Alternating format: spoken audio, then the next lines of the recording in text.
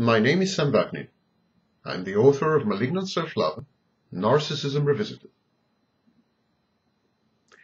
The stupid and narcissists are everywhere, among the working classes of course, but increasingly you can find them displacing the erstwhile elites, spawning hordes of mindless politicians, idiot business tycoons, narcissistic media personalities, vacuous celebrities, illiterate best-selling authors, athletes with far more brawn than brain, repetitious pop singers, and even ignorant academics. Their cacophony drowns the few voices of wisdom, expertise, and experience, and their sheer number overwhelms all systems of governance and all mechanisms of decision-making. Imbeciles and narcissists are a menace to the continued existence not only of our civilization, but of our species. We may end up being all homo, no sapiens. The percentage of stupid and narcissistic people in the general population may not have changed. It may even have decreased. But in terms of absolute numbers, there are more stupid and narcissistic heads now than the entire human population only a century ago. Modern medicine makes sure that the retarded, the narcissistic, and the plain dim-witted live on to a ripe old age.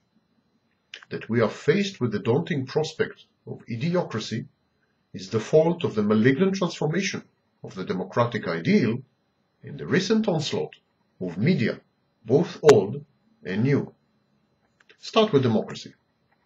In the not too distant past, stupid people had the right to vote once in a while and thus express their completely inconsequential opinion where it mattered least, in the ballot box.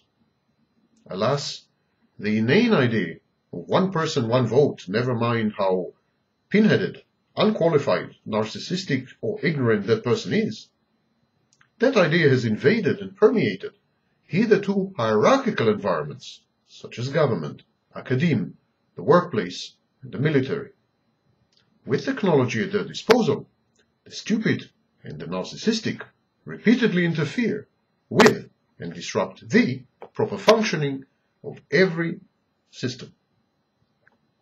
Even the generation and transfer of knowledge have been so-called democratized, as crowdsourcing yielded enterprises such as Wikipedia, the so-called encyclopedia that anyone can edit, add to, and delete from.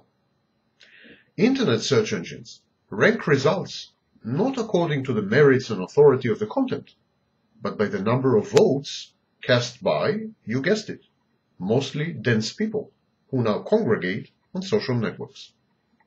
This widespread and much lauded vandalism reflects the utter collapse and disintegration of the education system, which turns out illiterate, nascent, and irrational graduates, having annihilated its standards in order to embrace them as students in the first place.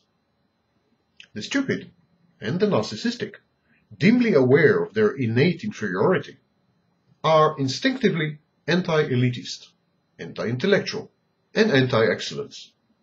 But while in the past these remained mere sentiments, today they have become an ethos, code of conduct, a set of values and ideals to live by. It is politically incorrect and impolite to claim any type of expertise, advantage, or superiority. Egalitarianism is running amok. Everyone is equal. Doctors and their patients, professors and their students, experts and laymen alike. Continue with technology. In an act of self-preservation, past civilizations had confined the stupid and the narcissistic to certain settlements, replete with their drinking establishments, entertainments, and sports arenas. There, in these isolated enclaves, the intellectually challenged could safely torment each other with their vulgarities and rampant, uninformed idiocy. But the advent of radio, television, and most egregiously the internet, has changed all that.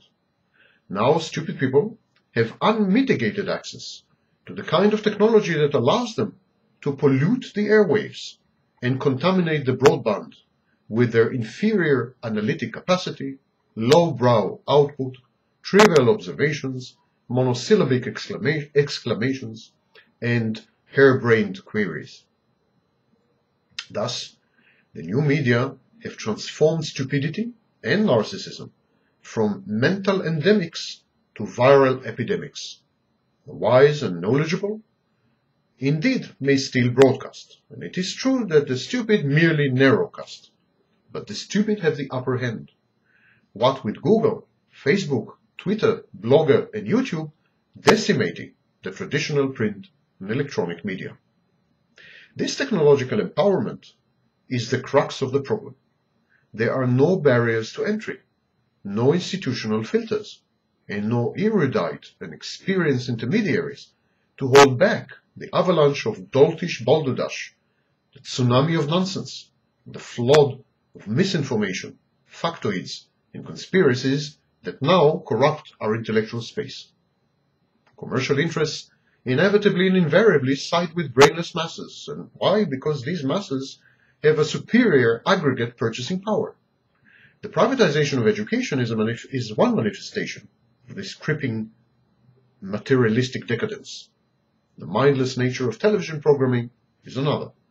The empty one-liners that comprise most conversation on social networks are its culmination. We are surrounded with clods, harassed by the lame-brained, criticized, censored, and ordered by narcissistic simpletons. Welcome to the new dark ages.